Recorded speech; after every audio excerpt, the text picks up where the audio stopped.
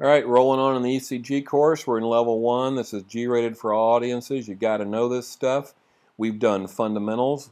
We've done rate regularity. We've talked about P waves, and we just finished talking about measurements. And now we're into the meat of this thing, rhythm interpretation. It's a fairly long unit with several different lessons in it. The first one we're doing right now, and we're going to just preach and emphasize and coerce and demand that you have a stepwise approach.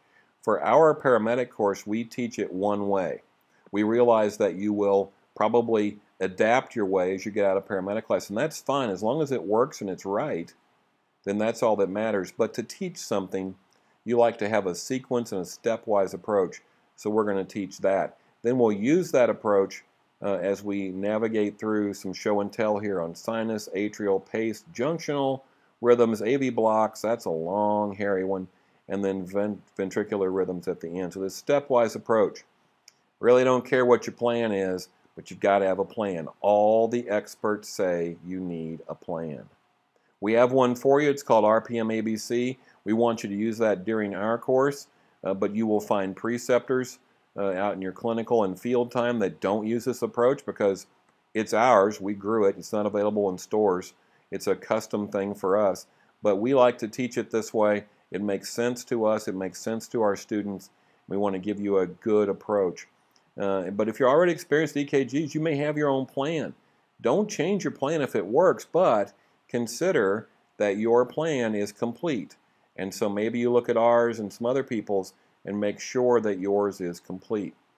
We use a lot of Rob Terrio's stuff. Rob's from Ontario, and that's how I remember how to pronounce his name. Rob Terrio from Ontario. He's done a great deal of stuff. He's online at Paramedic Tutor on social media, and he has done a number of very good short video screencasts that explain EKG from top to bottom. And I am not trying to redo what he did. I'm trying to do stuff that is complete for our students in our course and fits in scope and sequence with us. But we use Rob's stuff all the time. Wonderful guy, and he's generous enough to share all of his stuff on YouTube. So you go out on YouTube and you'll find all kinds of junk out there. But if you can find Paramedic Tutor and Rob Terrio's stuff, that'll be great. We'll include links for you in Moodle and during the regular course. He's awesome. Right up there with him is Dr. Amal Mattu, and he does a weekly ECG video series. He teaches emergency medicine docs in Baltimore, and is a real deal, internationally known EKG expert. He has a weekly video lesson podcast, videocast thing that he does. It's real cheap to subscribe to. Without the discount, it's like 50 cents a week. This is the best 50 cents you'd ever spend, and we even got you a discount off of that. Some other folks out there we think are really good. Ken Grauer, Tom Boudelet has his EMS 12 lead blog. That's probably deeper than you want to be right now, but you'll want to continue following him.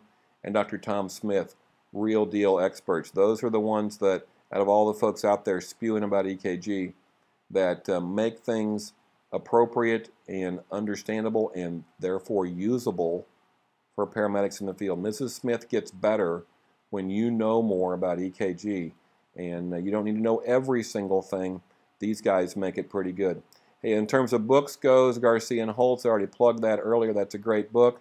We all grew up on Dubin's. All of us old-time medics grew up on the Dubin textbook. I've got issues with him from a personal standpoint in terms of some of his morals and convictions and stuff. But it's a good textbook, I think. I read it during EMT class because I was super bored. I started on it. A lot of us started on it. But I wouldn't start you on it. I'd start you on the Garcia and Holtz book. And then everybody loves Bob Page. Well, not everybody. A lot of people love Bob Page. And Bob Page 12-lead book, we actually use the 12 leads in it in class. There's 300 12 leads in that book. And we have divided them up into binders of 50, 60, 75 per section. So you guys in the regular class will do a ton of work using Bob's book. And so it's a good book. And there's the choices. In my view, Dr. Mattu's screencast, the Terrio videos on YouTube, and the Garcia and Holtz book, that would be more than enough to cover you. And we think actually that our ECG course is good enough, But a lot of folks want more, and they just feel like it's confusing, and they want more, and then they dig into more and they get more confused. But that would be an okay plan if you wanted to do the Matu screencast weekly subscription, and if you really want something to get Santa to bring you the Garcia and Holtz book for Christmas, because about that time you'll be ready for it. So anyway, RPM ABC, rate and rhythm. What are the P waves doing? Is there a P for every QRS, a QRS for every P? There needs to be analysis of what is the atria doing? What are the P waves doing? Then on the measurement side, we do PRI, QRS, QTC. And then later, we talk about axis, and only for a specific reason, only to look for conduction system issues. Bundle branch blocks, conduction system issues. Remember, the measurement piece is to look at the conduction system. How's it doing? And then we can look a little bit more with A and B.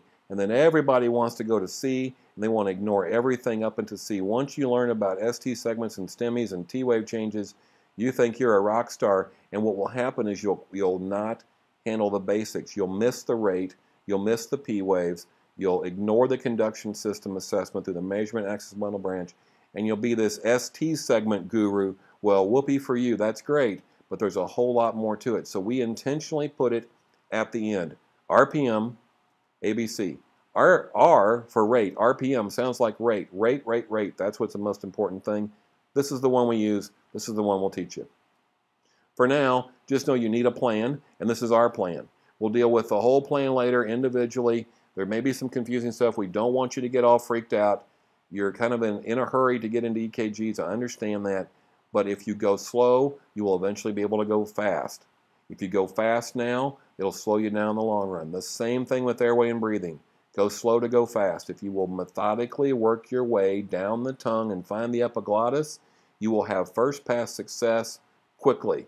If you go diving in fast, you'll get lost. You won't know where you're at. Same deal with RPM ABC.